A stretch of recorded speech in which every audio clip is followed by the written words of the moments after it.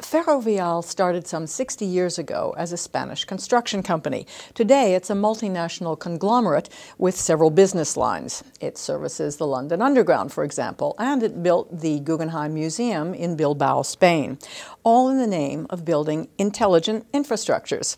Joining us now is the man in charge of information and innovation at Ferrovial, Federico Flórez. Welcome to INSEAD Knowledge.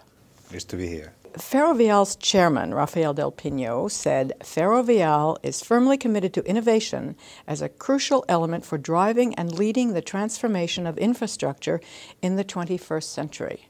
What did he mean by that? Well, it means that innovation is very important for our company and for the business where we are making business. We are in the infrastructure business. The margins there are quite low.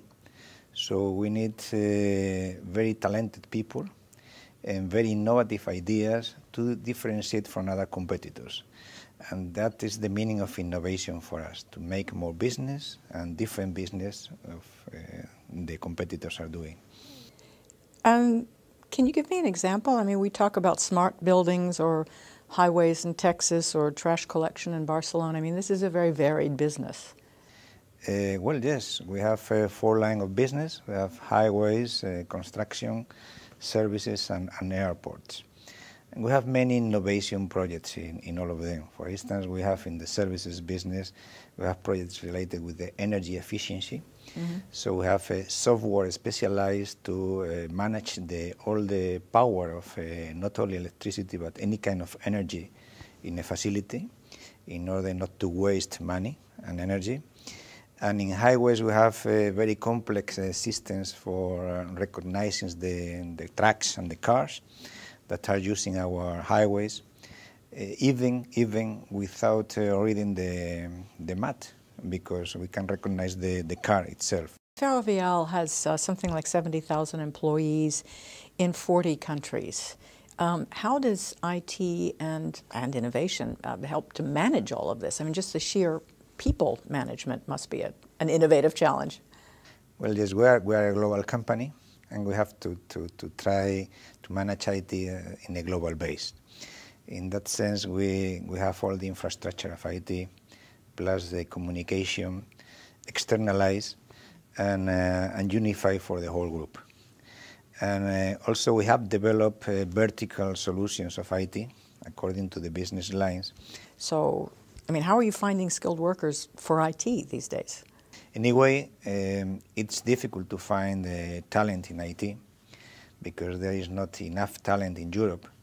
And what we are doing is that we try to retain the best people with talent management initiatives in order for the key employees to be successful for them in giving the opportunity to work in a good company, and of course trying to avoid that they can leave the company if they are the key employees. So we spend a lot of money in training, in business, in development of their skills. We use social networking for exchanging information and knowledge around all the employees, and that kind of things, I think they are very motivated for the employees. And this is the way we try to retain the best people. So how do you decide what to outsource, and where do you go for talent if you can't find it in Europe? The outsource, we decided to outsource several business processes because they were not core business for Ferrovial. This is the first reason. The second one was that we wanted to be very flexible, because we are a company that grows dramatically, and also we sell companies. So we have to be very flexible. And we weren't. I mean, if you have your own infrastructure, your own application, it's difficult to change in a changing environment. So with an outsourcing, you can be very flexible. You can change the conditions of the hardware, software very easily. It's a question of service and paying for that. And that was the reason because we started outsourcing. Of course, we were looking also for savings, but the main reason was the flexible environment for Ferrovial. I'm curious, too, you talked about the need to be flexible and adapt to the changing society. Certainly a couple, like in 2008, everybody was adapting like crazy, and if you're in construction, that was probably the hardest hit. So I can imagine that there was a lot that went on at Ferrovial then.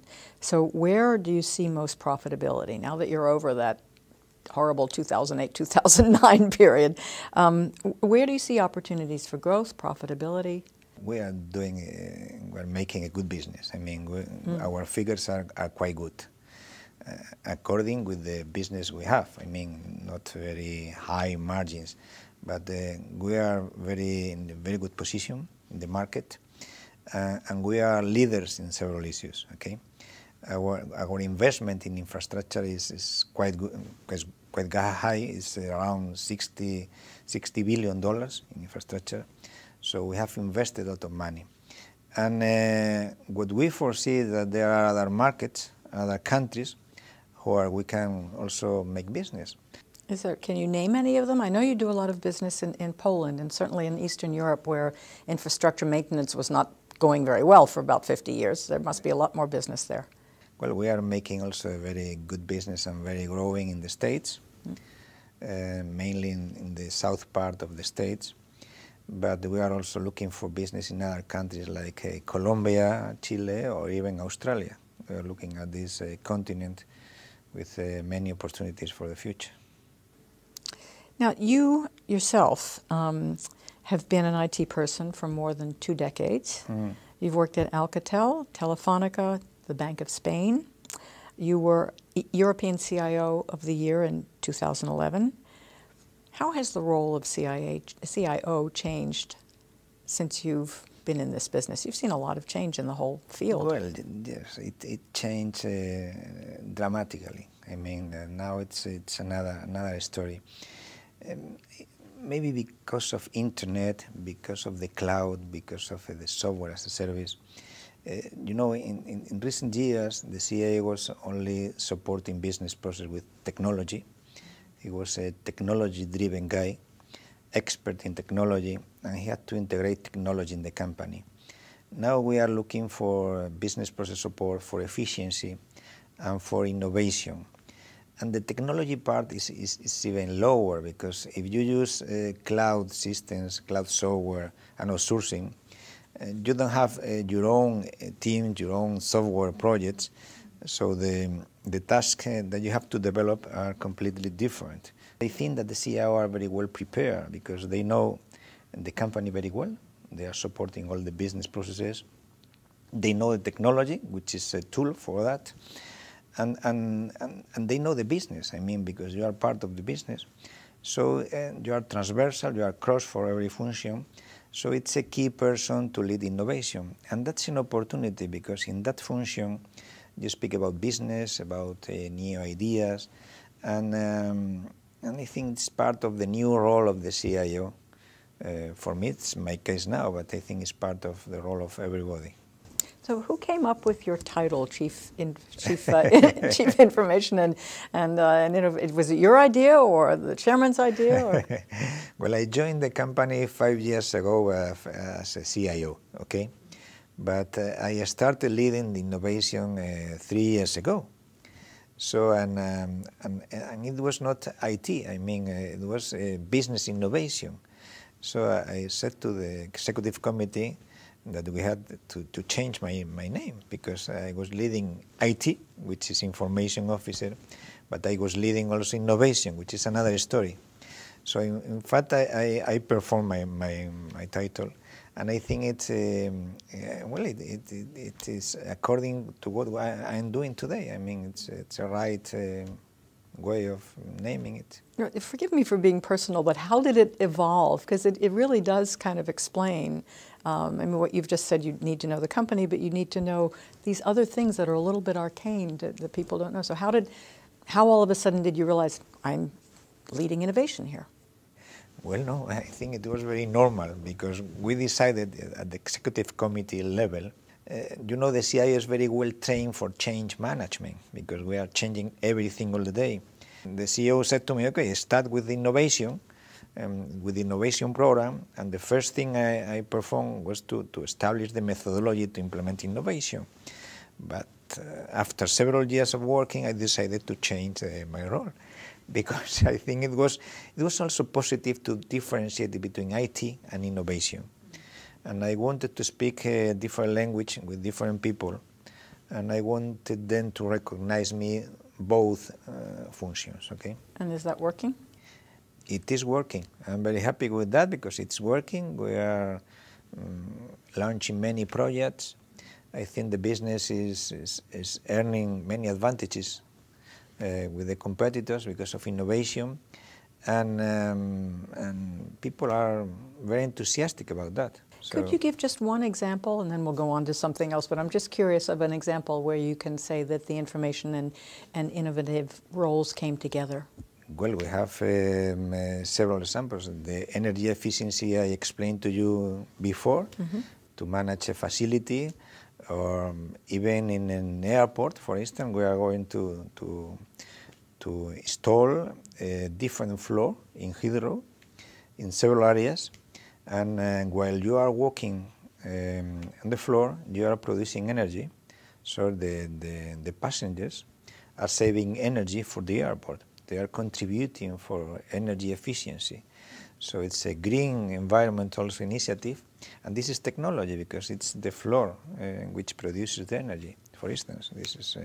And you do a lot of walking at Heathrow Airport too. It's a lot of energy. There are millions of passengers. Yeah.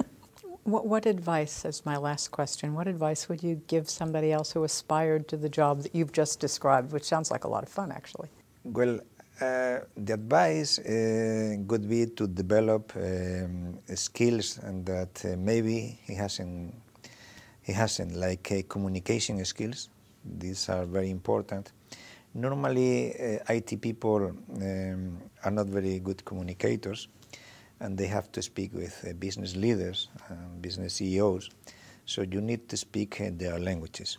So this is a skill you have to develop. And also, maybe you have to study about business, not IT, but business, how to perform a business, how to increase the margins, how to perform a P&L, and these kind of things, because this is what you have to look for. I mean, you are not going to look for a technology to implement. You need to improve the business.